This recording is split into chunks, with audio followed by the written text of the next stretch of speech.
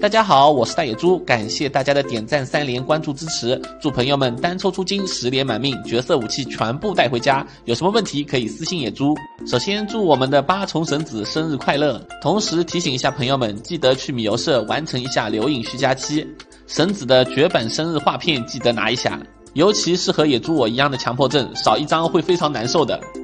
接着请一起来看一下对于后续活动炉心机造的介绍。活动时间6月29号到7月11号，各位还没有开到期地图的新人朋友要赶紧啦。活动内容非常的简单，我们装备素材收集器，依次完成原材收集、元素充能、核心激活，就可以制造动态机器人啦。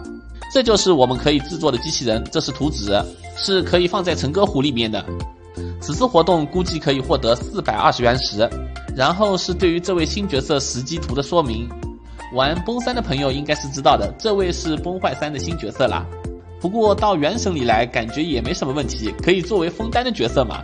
接着野猪想和大家聊几句，最近有很多朋友和野猪来说，自己本来是想抽一个灵命的小忍，结果把1斗抽出来了，非常担心后面的万叶可莉宵宫能不能抽到了，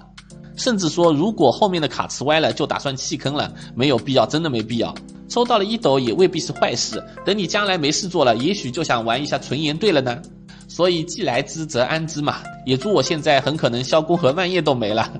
原神是一款养成游戏，对于角色的获取是急不得的，一集就需要氪金，现在赚钱也挺不容易的。